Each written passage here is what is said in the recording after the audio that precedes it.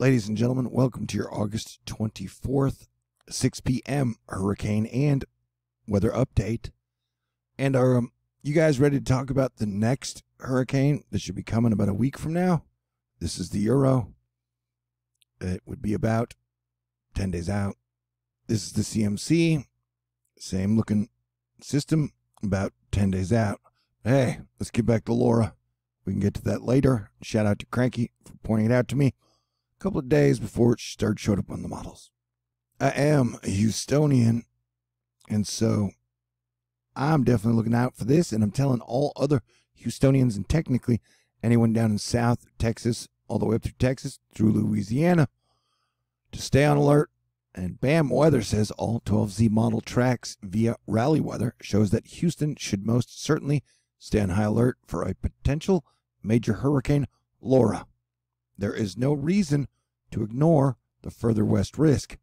And so we are now still in a weird cone, somehow stretching between the heel of Louisiana and down into Texas, just south of Houston. And Laura will have potential to become at least a Category 3 hurricane, because once it gets past land interaction, it will have a clear sailing point, almost no wind shear, and the water levels are super hot. This is Jack Sillin, who's always chilling and talking about cool weather stuff for the fourth time in 3 days. Laura is interacting with land this evening and has a strong mid-level center located at the northern edge of a persistent band of deep convection just south of the center. In each other instance, this interaction produced a west-southwest shift in track. Okay, now here's a caveat. Last year, during the 2019 hurricane season, it seemed like we didn't get hit by any hurricanes because some magical force, asterisk, would separate the low pressure from the convection, which usually prevented these hurricanes from developing into anything major. And so we have seen variations of that this year.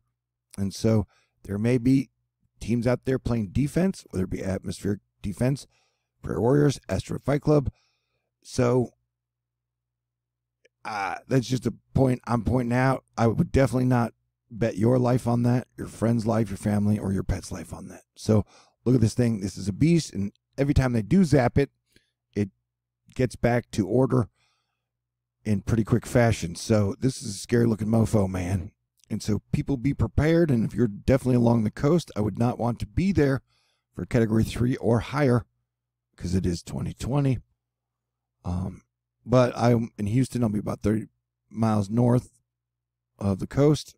And so unless some white knight superhero lady comes to save me and sweep me away to safety, I guess I'll be here live reporting it for y'all. But hey, miracles are always possible. And I am dang awesome and sometimes charming, plus hilarious. This is not about me. This is about this storm that is going to bring hellacious tons of rain to parts of Louisiana and Texas. Exactly where and the exact amounts, we don't know. Now, the atmospheric defense team seemed to do a great job with Marco Polo, separating the low from the convection, which knocked it down to a tropical storm that just brought a bunch of heavy showers and nobody died. But there's something about Laura. She just got that look, and she has the entire open Gulf. So we are going to prepare for the worst, and the worst in 2020 would be a Cat 5, and pray for the best, which would just be like some junk tropical storm, which would bring heavy rain into Texas, which I'm pretty sure all Texans would take right now. I'm a Texan, and we love the rain, and especially the lightning and thunder. Now, the hurricane isn't the only thing we're watching. We have a clear and present danger today, as we have an enhanced area of severe weather, which means tornadoes, hail, and possible straight-line winds, and it extends for a record-size portion of stuff in the northeast, and then you got an angry jelly bean boomerang over here in the west. I'm sorry, I showed you tomorrow's map. This is today's map. With you got some spin-ups down associated with Marco, and then we're looking at Minnesota and Wisconsin for possible severe weather. And then tomorrow's the bad day. Yep. And then the day after tomorrow, that portion shifts to the west. And so these states, there you go. Some models show Laura going deep into the southwest of Texas, which would give it more time to intensify over, or rapid intensify, over very hot water with no wind shear. But Dadabu, the Florida Wave Master, has this pin the tail on donkey theory, which I don't fully understand. But I'm thinking this part right here, at some point, it'll just kind of get magically tugged along. And if I had to guess right now, I'd guess right about here's where it would land. But at this point, nobody knows, and we are still probably 2 days from landfall. Yeah, I don't know, man. It seems pretty big to me.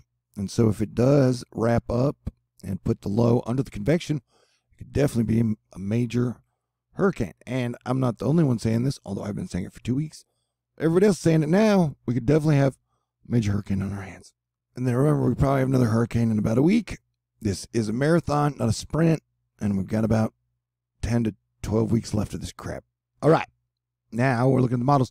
This is GFS. This has it as a heavy category 3 on the heel of Louisiana.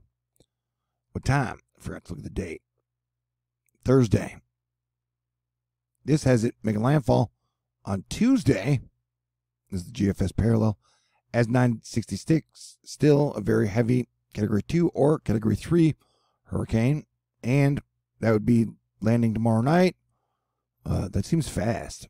This would be on Wednesday. It's so weird. We have a range on how fast this thing will travel from anywhere from Tuesday, which is tomorrow, to Thursday, which is, well, you know how to add up days and stuff, I would imagine. All right. So this would make it just a tropical storm. The NavGem takes it into Texas, 987, which would be a strong category 1.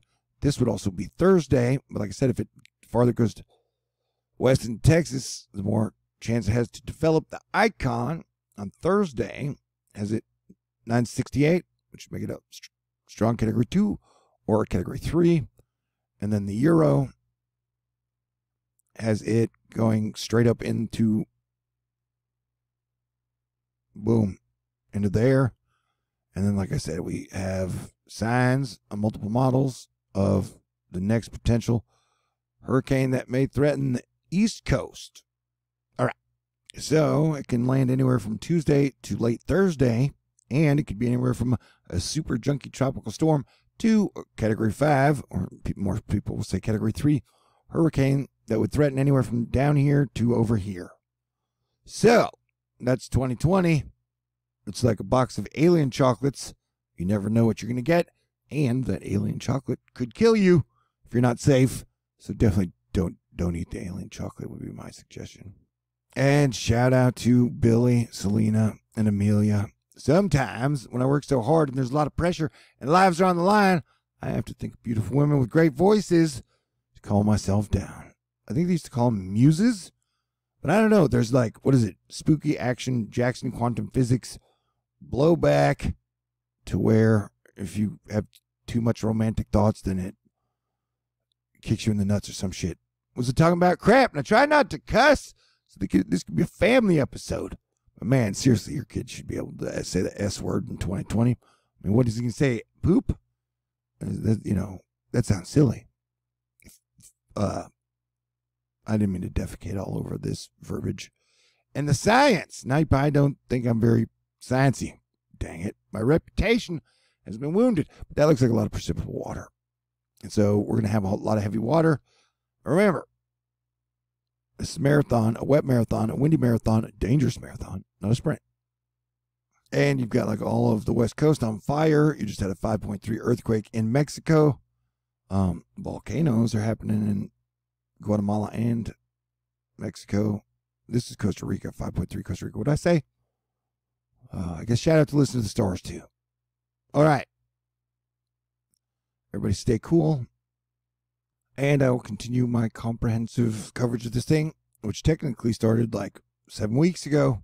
And we were focusing on the 24th due to the Pluto, Mars, Saturn, square, Eris, conjunction, and Capricorn.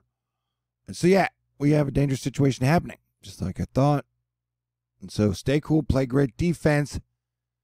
And we'll make it through this live.